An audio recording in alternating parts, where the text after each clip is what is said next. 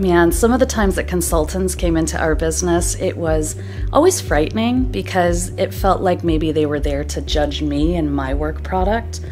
And it's just really important, I think, on the flip side now that I've gotten experience on the other side, that it's really a non-judgment zone. We're just looking for opportunities and how to help people really in the processes and the structure and the business as a whole, and not in any one individual's work. We're there really to help streamline and make things easier, take out roadblocks, find those pain points. And so that's really what we're there. We're there to listen and observe and document, and then bring our expertise later to help build solutions.